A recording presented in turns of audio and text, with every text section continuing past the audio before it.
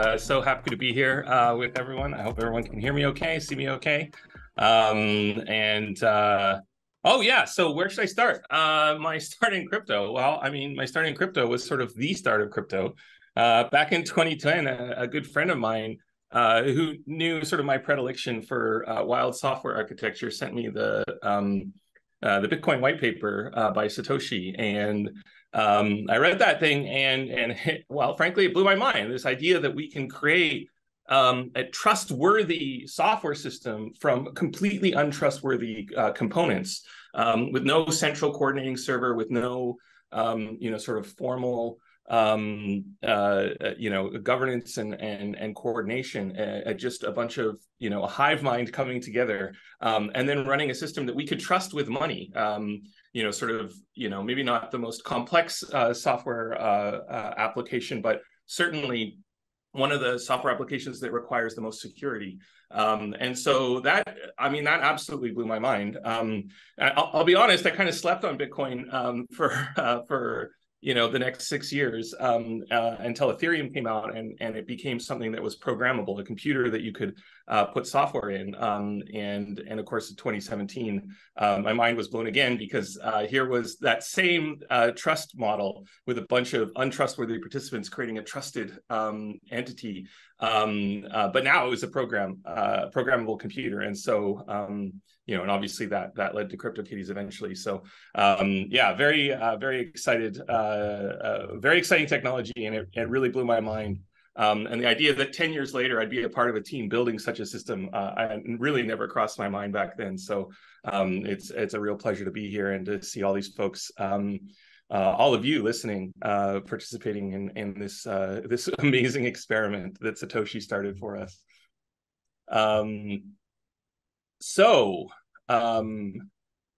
I think, am I supposed to click? You should be able to. There we go. Yeah, it should let you. Oh, there we go. Look, see, Bitcoin mining. Somebody found a Bitcoin mining image. I guarantee you the computer I did Bitcoin mining on in 2010 did not look like this. It was literally a cheap Linux box that was in my closet, and that we mostly used for downloading MP3s. Shh, don't tell anyone. We run a Bitcoin miner on there for a while in 2010. Welcome. I mean, what else can I say? Welcome, everyone. And I want to be really clear when I say everyone. I want to focus on the everyone as much as the welcome. The variety of people who are in this ecosystem and who can I only assume are represented in all of the people attending right now is truly remarkable. We have builders and artists and entrepreneurs. We have investors and speculators and degens. We have we have collectors and traders. It's just incredible, the variety of people that are a part of this ecosystem, and that's by design. The whole point of Flow, the whole point of a programmable decentralized system is that it is a very powerful blank canvas that anybody can access, and no one controls access to, but everyone can trust. So thanks to everyone for being here. And I think the most important aspect of Flow that I'm so proud of is that interoperability aspect. And so whenever one of you does something, you are synergizing with everyone else doing things. And so the more diversity we have in our user base and our developer base, the greater power we have as a whole, and it's so exciting to see that. Here's the logo salad of people building on our ecosystem. These are all amazing teams from folks who launched on Flow, and that was sort of their first whisper into the world to people whose names are globally recognized. We're proud for everyone in each and every one of these teams building here. So why are we here, right? Why are we here? I think writ large, we're here because we see the power of this technology beyond currency, right? Like, currency is the thing that started, going back to my Bitcoin days, currency is something that is built into the infrastructure of Flow. But that's where this technology starts, and it should never have been the mindset that this is where the technology needs to end. And so, you know, we are constantly pushing you know, as an ecosystem, constantly talking about what are new ways that we can open up flow to new builders, what are new features we can add. And I'm so excited today because we're going to be talking about a new release coming up that is going to really open the doors to a bunch of people and potentially use cases that we haven't seen before. You know, crypto deserves to be so much more than it is today. And we think that Flow is the absolute best platform for it. And I hope I speak for most of you in saying that, and not just the folks I work with locally. But first, thank you. A decentralized system is nothing without a group of decentralized participants. And so, you know, just everyone who's here and all of those walks that I mentioned, and if any of you feel like you're in a role in our ecosystem that wasn't mentioned, I apologize, but you're welcome to. And I want to thank you personally for, you know, this vision that we had early on at Dapper Labs is now so much bigger than what one company could ever be. And this ecosystem humbles me immensely. And I'm so proud to be a part of it. I have an announcement. I am now full-time Flow. This is an announcement that doesn't, you know, it's a little bittersweet because of course being full-time Flow means I've left my position at Dapper Labs. You know, the one startup that I co-founded, and I've stepped away from it. I'm incredibly proud of that team, incredibly happy with all of the things that we built there, and really excited about the leadership there.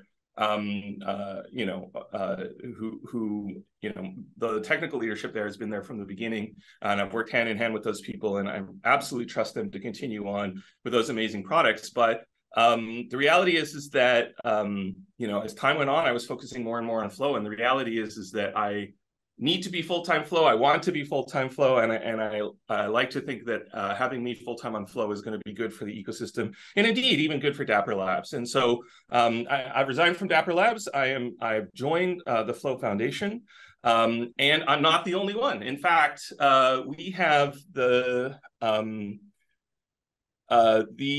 entire team of builders that, you know, bootstrapped Flow and have been continuing to work on Flow. They will be moving over to the Flow Foundation. Most of them are there already, and there's some administration that I shouldn't even mention that needs to happen for some of the others. But all of the people that you think of as building Flow, that, you know, you previously maybe associated with Dapper Labs, they will be employees of the Flow Foundation, and you know, it's going to be an independent organization with independent governance. You know, we've got the funds to pay salaries. We've got the tokens to give grants. Like the Flow Foundation is really well set up to be a steward of this ecosystem, to be a nexus for coordination in this ecosystem. And we really want to make sure that everyone understands that we're here to serve all of you. So looking forward to today's presentation. We're going to have Sean, and he's going to talk a little bit about what 2013 looked like. It was an amazing year. I originally wanted to steal some of his thunder and give some high-level stats, but in the end, we left it all for him. Chirag is going to talk about working groups. This is hopefully one of the things you'll feel in the move to Flow Foundation and not just see, which is really a community-organized prioritization and you know, coordinated execution on future improvements to the protocol. Roham is going to come in. You know, of course, he's still at Dapper Labs, and he's going to talk about oh my God, I can't believe I missed the most important thing. The Crescendo release. This is the new software release that's coming out today. Some of you may have heard that term, some of you may not have. But we've got a giant network upgrade coming in the middle of the year. Again, I'm not going to steal Chirag's thunder, but there are some amazing features that are coming. And then, of course, we have Roham for Dapper Labs, who's going to talk about you know, how he sees that playing out for app builders and the ecosystem generally. And then we get a wonderful treat. I get to hear Alex talk about Smart Things weekly, and the rest of you don't get it very much. But Alex is going to talk about modular blockchains. It's going to be nerdy. It's going to be in depth. So if you are like me and into engineering details, make sure you go to the bathroom before he talks. And if you're a little bit more on the the user end or the business side, maybe you want to see that as your opportunity to jump out. But don't sleep on Alex. He's a great presenter, and he doesn't shy away from the technical details. So I'm looking forward to that. And then Luke, who kicked us off, is going to jump back in again and wrap us up and talk and do a bunch of presentations from a variety of community partners and people building on Flow who have messages for the ecosystem. So I see here we've got floats today, which is awesome. If you scan that QR code, you can get your proof of attendance today, and keep that as a reminder, because 5 years from now, I think people will be impressed to find out that you were one of the folks early in this ecosystem. And so I think with that, I will hand it off to Sean.